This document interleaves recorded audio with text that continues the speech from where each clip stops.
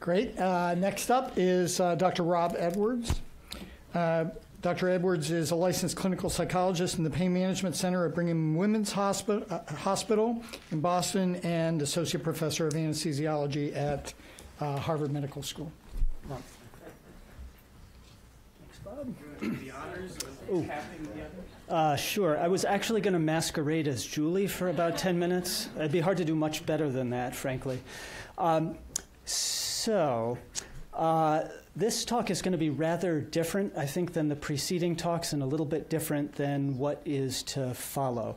And for the next 10 minutes or so, or until Bob sends Steve George up here to hip check me off the podium, I'm going to be talking mostly about individual differences in neurobiological mechanisms in the care of patients with complex and high-impact chronic pain. I don't have any disclosures other than my research support. And I'll note at the beginning that I'm going to be talking largely about one small corner of the biopsychosocial model of pain, which I suspect all of you are familiar with and which all of you subscribe to, and which posits that pain is a complex experience shaped by biological and psychological and social and cultural and environmental forces. And broadly speaking, we can divide a lot of those individual difference factors into risk or vulnerability factors and resilience or protective factors. And you've already seen some of the data on this slide, but there are several recent studies of high-impact chronic pain in the US, which I think is more prevalent than a lot of people assumed. And there are a whole bunch of clearly delineated risk factors for developing and maintaining high-impact chronic pain.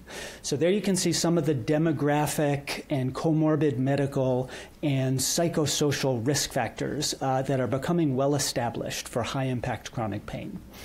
And I'm going to focus now on pain-related catastrophizing, which is one of the most consistently observed psychosocial risk factors for the onset and maintenance of various chronic pain conditions.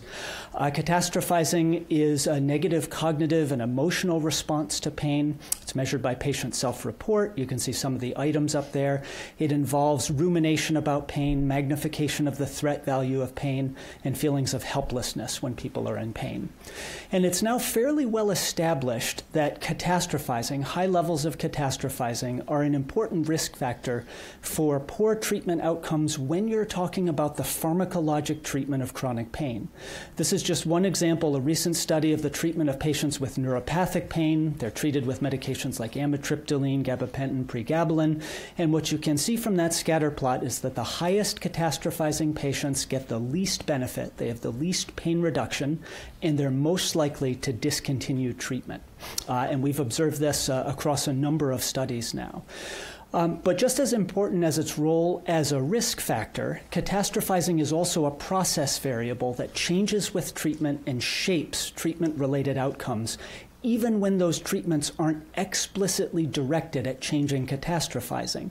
So we see that catastrophizing acts as a process variable in studies of CBT, but also in studies of physical therapy and exercise, in complementary and integrative treatments. And in all of these sorts of studies, the findings suggest that treatment-related changes in catastrophizing are a really important determinant of how much benefit people get from that treatment. In this one Tai Chi study that I just had up there, change in catastrophizing explains about 3/4 of the variance of Tai Chi-related improvement in disability.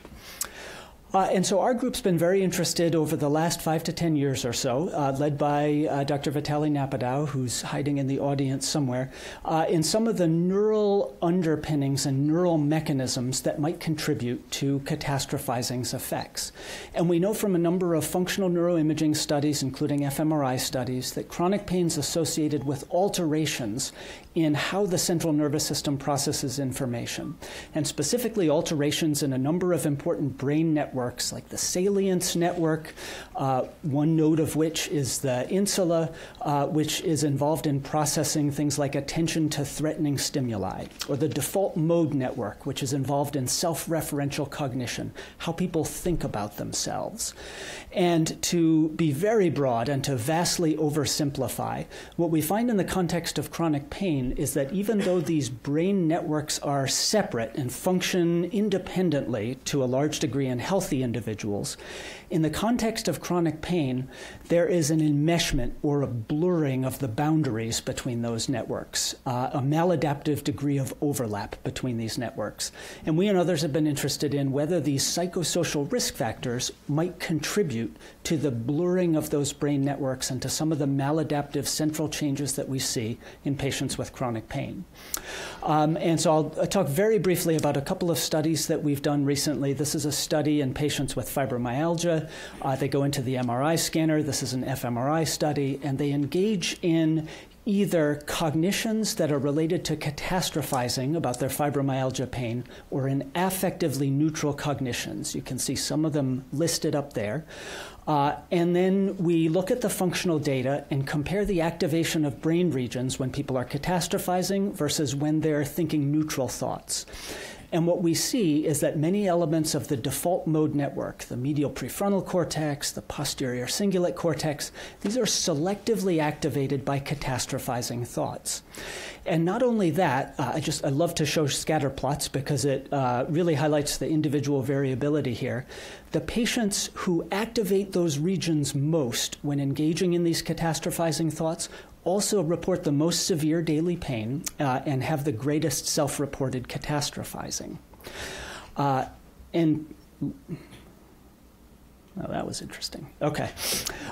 When we look a little further at catastrophizing's impact on some of the network connectivity, what we see is that chronic pain, many chronic pain conditions, OA, back pain, neuropathic pain, are characterized by a maladaptively elevated overlap between elements of the salience network and the default mode network. To put this in more psychological terms, it's almost as though patients' self-concept becomes more absorbed or taken over by attention to threat, which seems like a completely natural process when you have to deal with severe and impairing chronic pain every day. And what we see in our fibromyalgia studies is that catastrophizing contributes to that maladaptive network connectivity. And the highest catastrophizing patients are those who have the greatest connection, the greatest maladaptive enmeshment of the salience network and the default mode network. Now, this is a panel, of course, on non-pharmacologic treatments for chronic pain. One of the appealing things about studying catastrophizing is that it's a modifiable risk factor.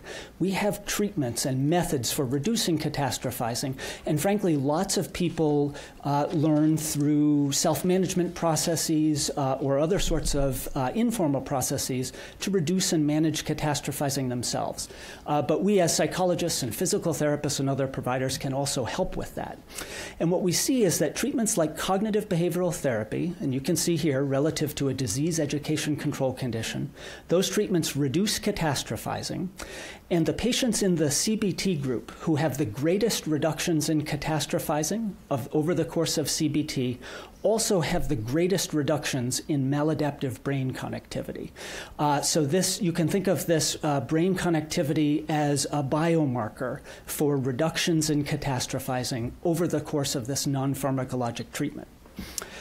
And the beneficial effect of CBT on catastrophizing has now been confirmed in meta-analyses and systematic reviews. You can see some of the data here. Intriguingly, there's some evidence that the effects of CBT are largest in those with the highest baseline catastrophizing scores. So the highest catastrophizing patients benefit most from CBT.